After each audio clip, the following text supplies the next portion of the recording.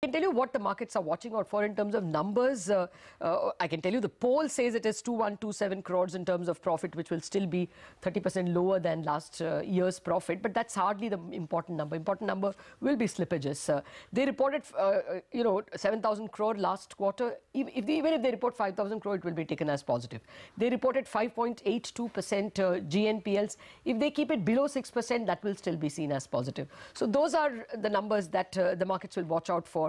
They had a watch list of 40,000 crore and a restructured book of 8,700 odd crore.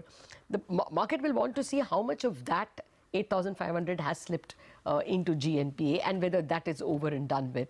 So, it's all about slippages and about restructured books which have fallen into NPA that the markets will watch out for. Okay.